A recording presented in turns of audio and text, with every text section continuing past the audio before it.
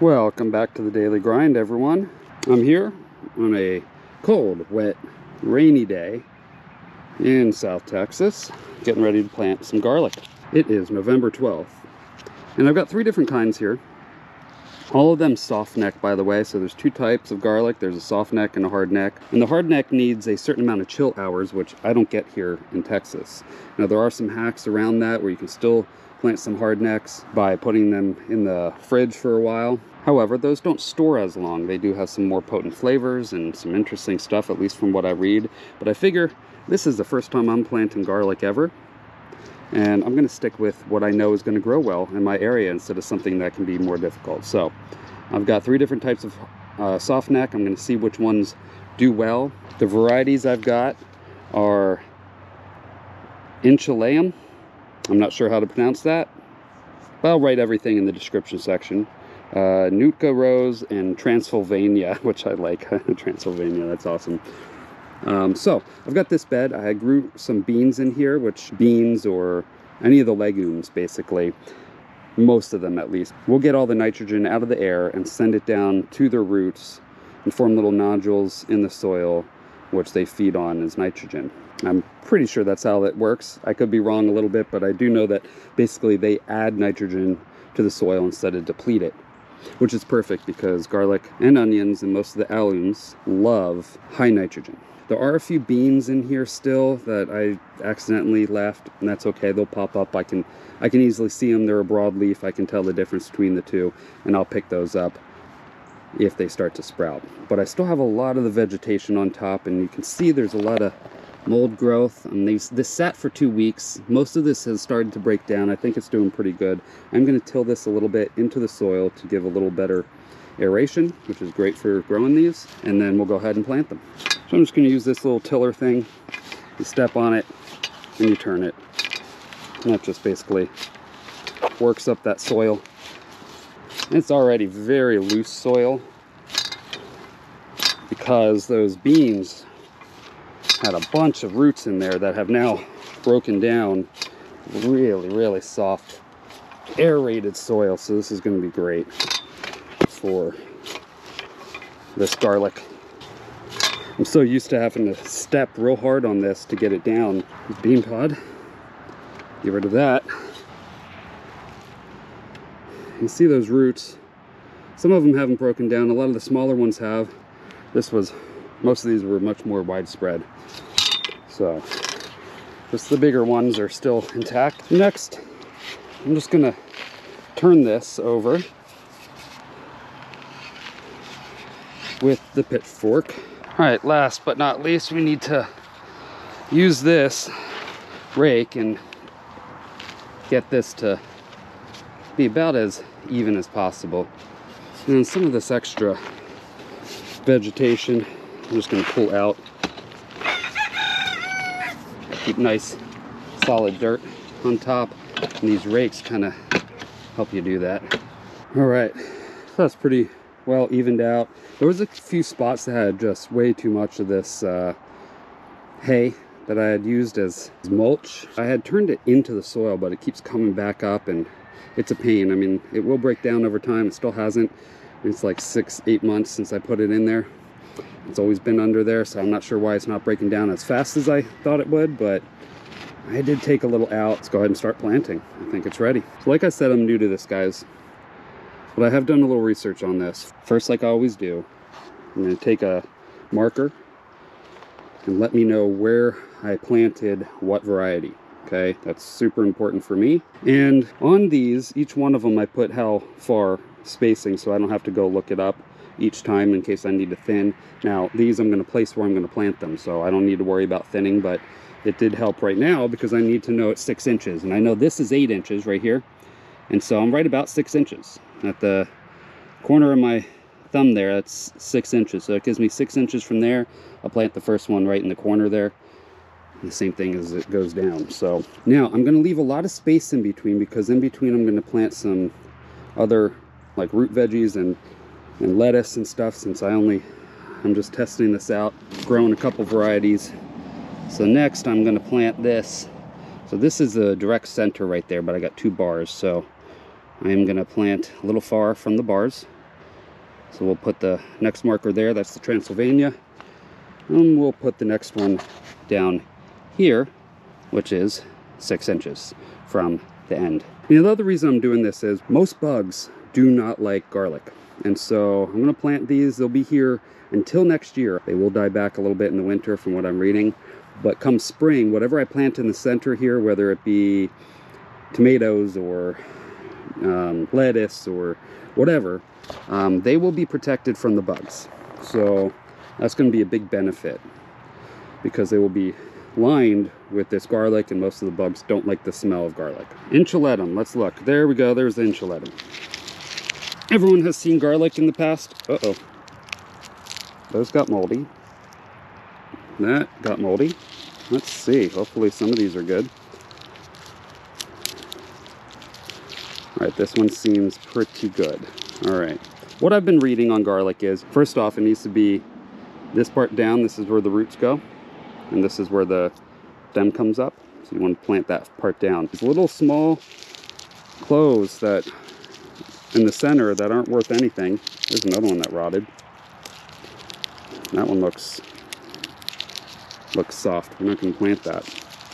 So what you want to do is look for the largest of the cloves, because the larger the clove, the larger the whole bulb is going to end up being when you harvest, at least from what I read. So we're going to do that. So this one, you can see, you wouldn't want to plant this. This is really small. What I'm going to do is I'm going to stick that in my pocket. I'm going to taste test this by cooking with it. All right, let's look at this. Now you can see this bulb here. This was probably planted from a really small garlic bulb, but that one's pretty good size there. Let's see how these split up. These aren't bad, so we could plant these. So let's count them, and we'll just pick out the biggest ones out of these groups. So there's 1, 2, 3, 4, 5, 6, 7, 8, 9, 10, 11, 12, 13 I have. Now I do know that this is a 4-foot bed, this going this way, and these have to be 6 inches. So that means that's 8 of them. So I'm going to pick out the 8 largest. 1, 2, 8, and 1, 2. We were left with these, so that's 6, 7, 8. We could do 2 rows. Plant the small ones. Let's do that. Let's test it and see if that is really true. You know what, I'm going to do that. All right, so these are the small ones we'll put here, and these are the large ones. We are going to start this here. So what you want to do is, we'll go ahead and just set them where we want to put them. So that's 6 inch, 6, 7. That was only 7. Let's bring these in just a little bit. You can get that last one there. All right, so now we know that's the row, large, and I put it a little bit over on the side. We'll put this over so we can have 6 inches right in between. Will be, well, I did my math wrong. That was dumb. So I have 7 in this row and 8 in this row, but they're all spaced out evenly. Now on here, planting depth 2 to 4 inches. So we're going to make sure that they are down. So I'm just going to push them down into the soil, cover them back over. This is super soft soil I can just push right in. It took a while, guys, for me to get my soil down to being this good of quality. Really did. It was a lot of effort. When we first got this, there just wasn't a whole lot of organic matter in it. It was mostly clay and sand. And so now that everything is breaking down, it's all looking really good. Everything seems to be getting more and more fertile and growing. I mean, I've only been doing this for a short time. There's the enchilatum. Next is these Transylvania. We'll see how these look. I don't really want to be putting them in on soil in case I do bring some in to eat and try. So we'll just break this apart and throw them into this. Well, that's a big clove right there. Ooh, I like this Transylvania one. It's huge cloves. Really, really good size. These are all just real small. I'm not even gonna mess with this one. This, I'll eat those. These won't grow anything big. Let's see how many you have. 1, 2, 3. I got 15. I'll get one more of these. I'm gonna do 16, so 8 in each row. I'm gonna keep this for cooking and see how this one tastes. So like the other one, I'm gonna scoot this over, separate these into two different size ones. I know that one's large. So the big ones, we'll get those first, we'll lay them out. Let's see, we'll put them on the left side here. All right, and just like last time, we're gonna push them down. Last, and who knows if least, but I've never grown these varieties, is gonna be the Northern Rose, or the Natuka Rose. So, I'm gonna say these are much smaller cloves. So,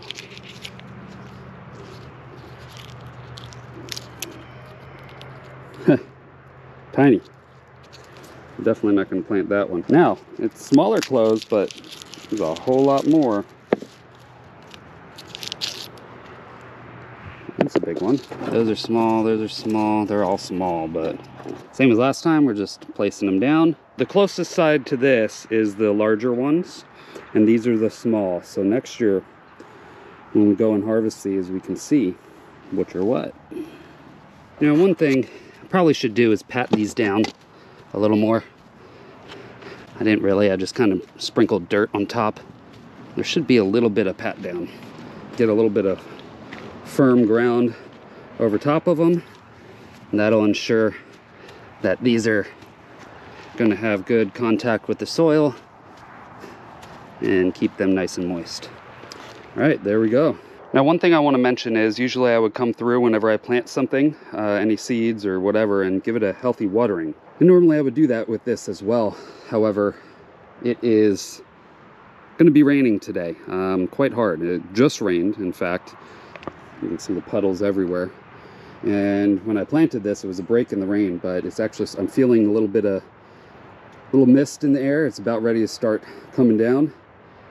And so I feel like I shouldn't water it. I don't need to because it might overwater. So I'm gonna let the rain do the water for me.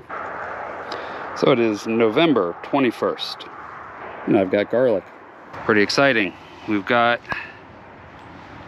some of the garlics shooting up here. I'm watering it right now. As you can see, I got my drip irrigation going. But most of the garlics here are popping up. I mean, a couple of them haven't, but I've got quite a few in each of these rows popping up. Same here, all the way along, I've got them.